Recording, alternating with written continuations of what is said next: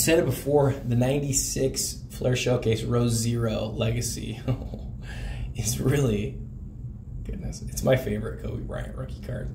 It's this and the Credentials that are my two favorites. But this one just has a special place in my heart, I think, because that design is just as nice of a design as you're going to find. The blue insignia down here just pops. You can see it in the Flair Showcase logo right there. You can see Kobe there in the background. Kobe here in the front, very young Kobe in the front. That soft back, number 16 out of 150. I love how you can see the detail through the PSA case. I have to say the PSA case on this is a special thing because the quality of the surface of this card, both on the front and the back, are something to behold. One of the best parts of the card for sure.